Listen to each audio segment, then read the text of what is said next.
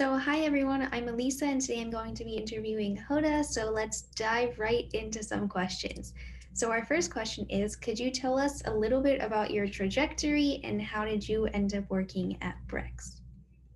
First, thank you for having me today. In terms of my trajectory, I first got a PhD from MIT in Core 6 EECS with a focus in machine learning. While I was in grad school, I took a class at Sloan and got interested in the startup world. So we started a company with some of my classmates to help people at the base of the pyramid save money using their mobile phones. And so we entered the MIT 100K, the Harvard business competitions, and were able to raise some money. So after graduating, I ended up moving to Jordan.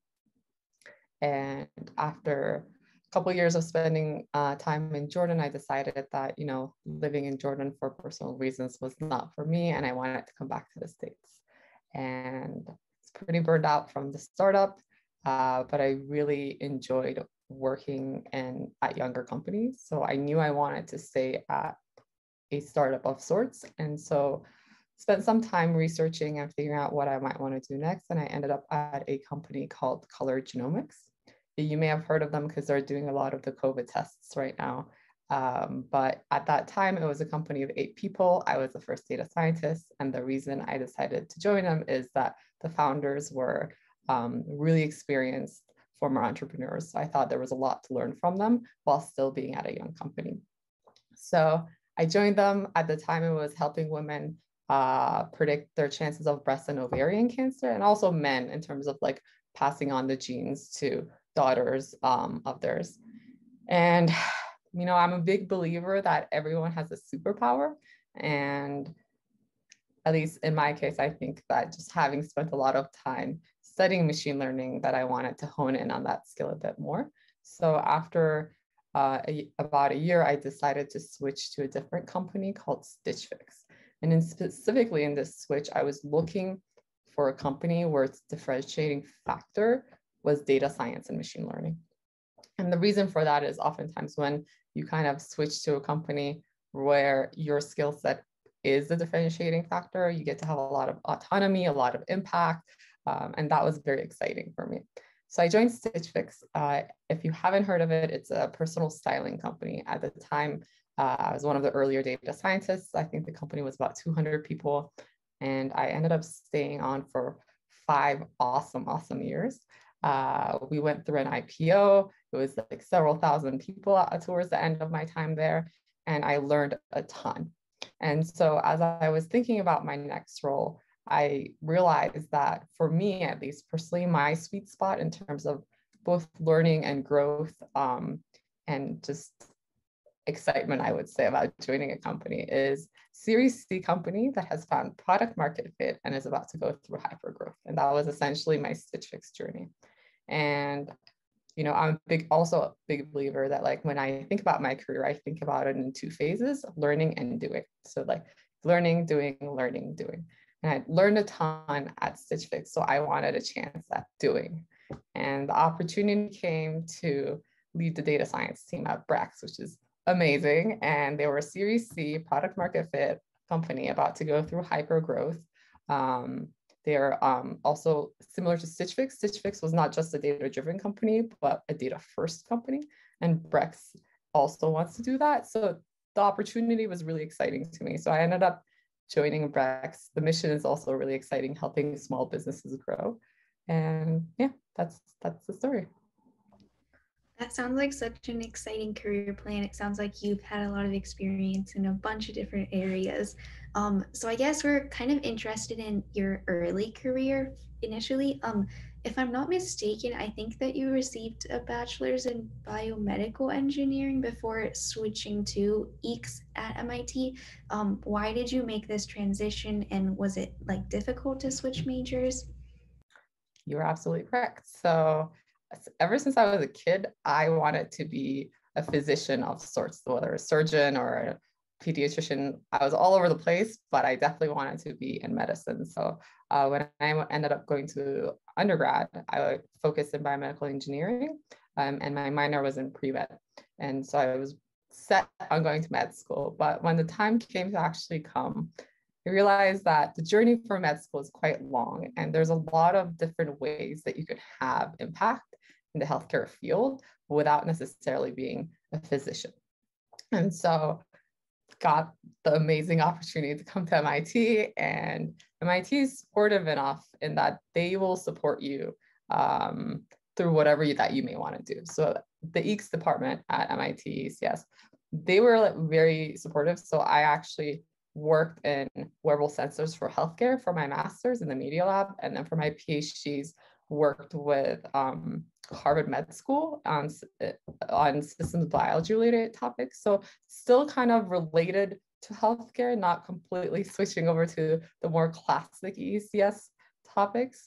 And in that sense, that was exciting to me because I was able to still be able to have impact on the field, but in a very different way. In terms of this switch, I think, well, you know, MIT is challenging. It's a tough place to be, and it's a very humbling place to be. That goes without saying. But the camaraderie that you find there is par none.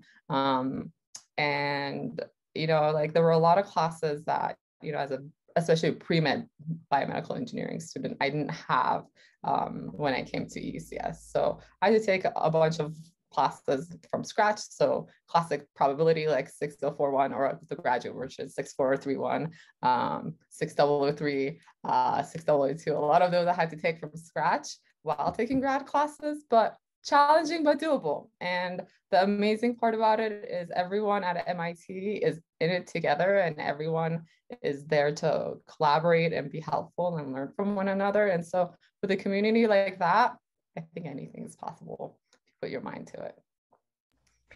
So I guess you sort of touched on this, but with your PhD, for others interested in entrepreneurship in like machine learning, would you recommend getting a PhD, or in hindsight, would you have preferred to like jump straight into industry? It's a great question. And I don't think, in fairness, I can answer like a blanket statement that would be applicable to everyone. I think everyone's situation may be different.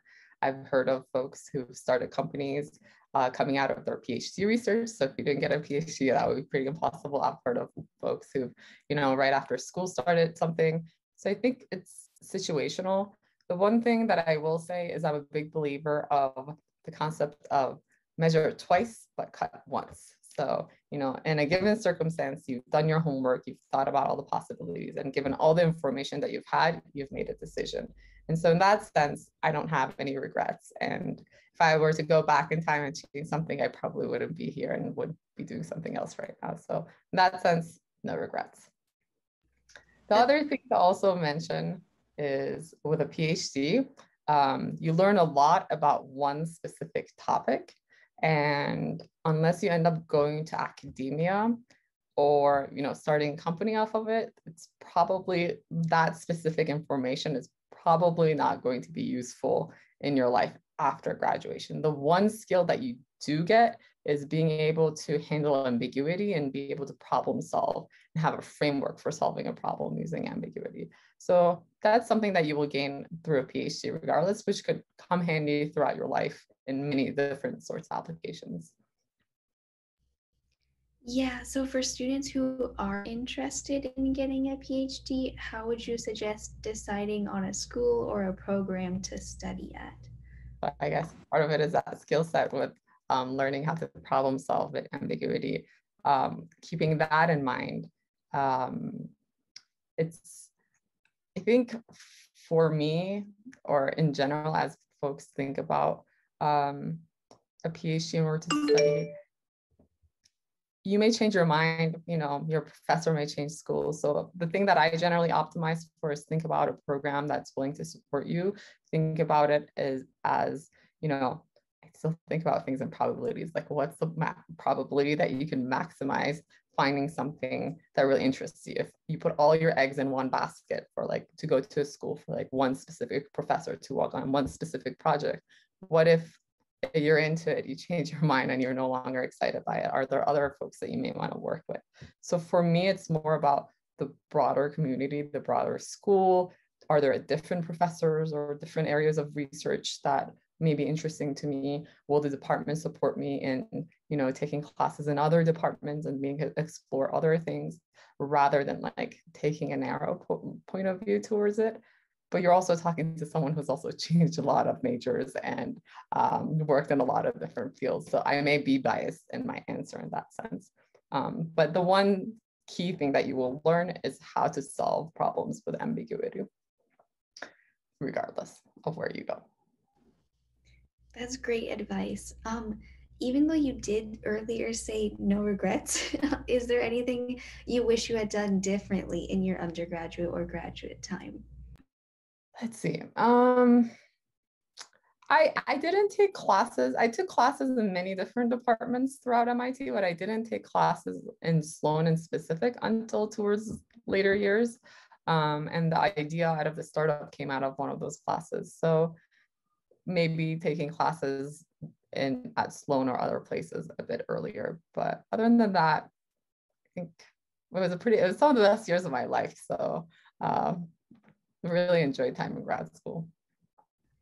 That's actually a really good transition into the next question, which is about like entrepreneurship. And so many of us who are listening are in STEM specific fields, but haven't had much experience with entrepreneurship. So are there any courses or tools possibly online that you would recommend using so we can learn more about it?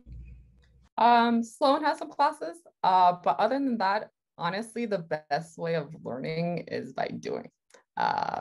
So I would actually recommend, if there's a startup that excites you, maybe reaching out to them for an internship over the summer.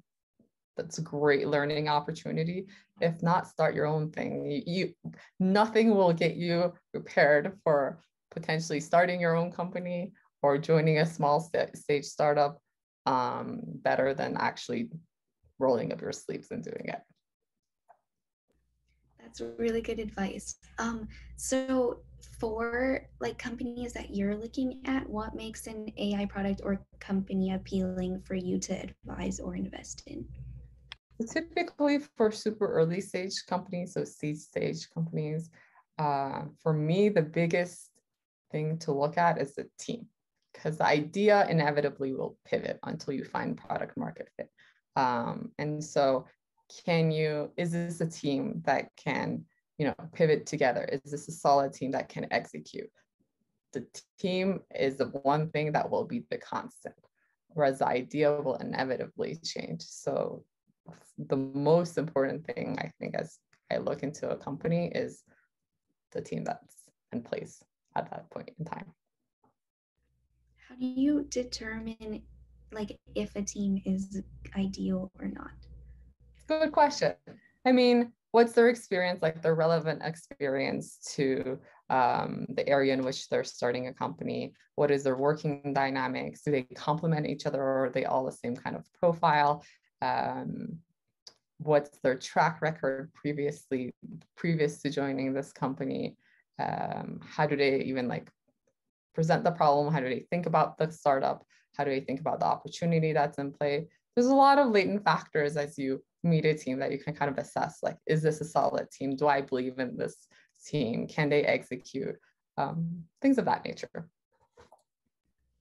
So aside from choosing a good group of people to work with, what's your biggest piece of advice for someone who's looking into building a startup or an AI-backed product?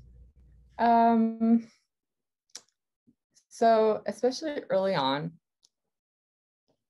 starting a company is hard. It is very, very, very challenging. The highs can be really high, the lows can be super low, and it's like an emotional roller coaster that you go through.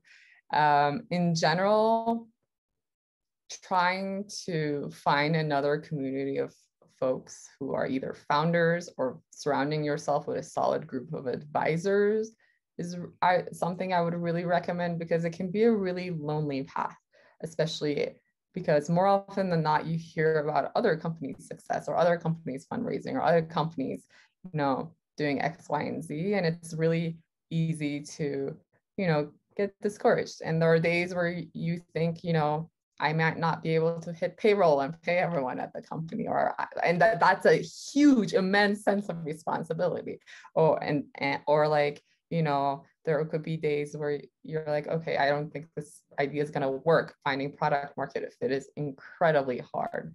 And so, or one day you might, get a check from an investor after hearing 40 no's. I think there's so many high highs and so many low lows. I think in general, emotions while starting a company are quite extreme. And so finding a group of people who can relate with you, who can empathize, who can give you advice, who can support you, whether they're your investors or your friends or other founders, which is probably the best thing you could do for yourself. Because if you're in a good state, then you'd probably, the company can at least have the best shot it can.